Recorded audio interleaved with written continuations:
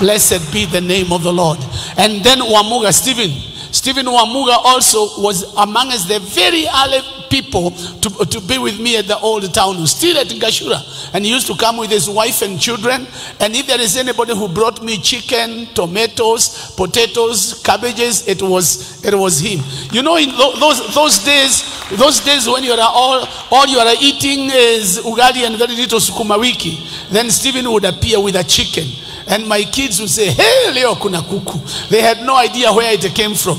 It came from Stephen Wamuga. And I remember that. May the Lord bless you. May the Lord multiply you and fill you with wealth and greatness in the name of Jesus Christ.